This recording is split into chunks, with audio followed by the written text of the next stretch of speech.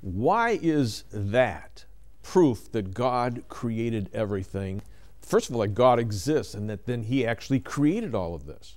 Well, it shows you there must be a transcendent beginning, an actual beginning of matter, energy, space, and time. And John, what's exciting, thanks to the work of 3 theoretical physicists, we have an even more compelling case today.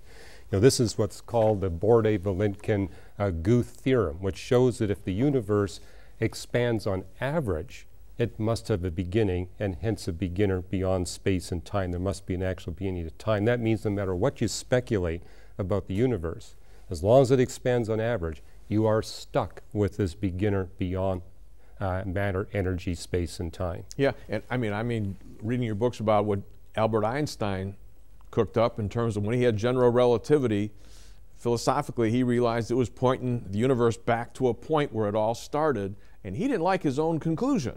No, he didn't. He realized it's pointed to a beginner, and he realized that disturbed the idea that the universe was infinitely old and static, and therefore giving infinite time for evolution to happen without divine intervention.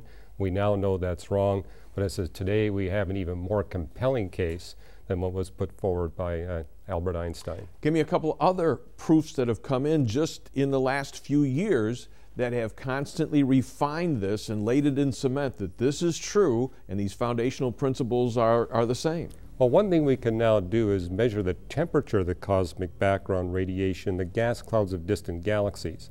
And what that shows us is that the universe indeed gets colder and colder as it gets older and older, and therefore the universe is traceable back to the singularity where all the matter and energy, space, and time were wrapped up into an infinitesimal volume, that the universe really has cooled down from a near infinitely high temperature.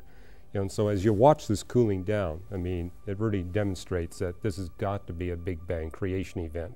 Then we can see the galaxies stretching apart.